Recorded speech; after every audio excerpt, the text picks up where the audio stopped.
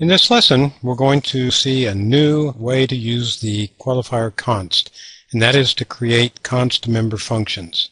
It's another way to keep yourself safe when you're writing your class definitions. What is a const member function?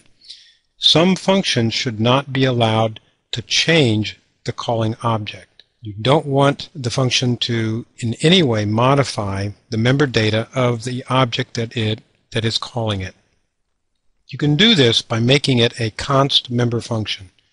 So let's ask the question, which function should be read-only? Okay, so let's take a look at the very first one, the read-in function.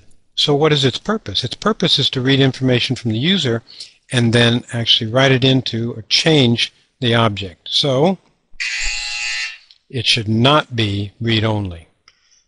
What about the print function? Well, all it's doing is outputting information, so we're going to make it a const function. Reciprocal? Well, it doesn't change the calling object. Unreduce.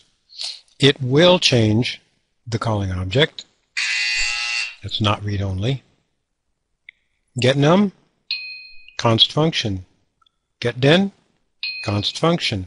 It should not change the calling object. SetNumer.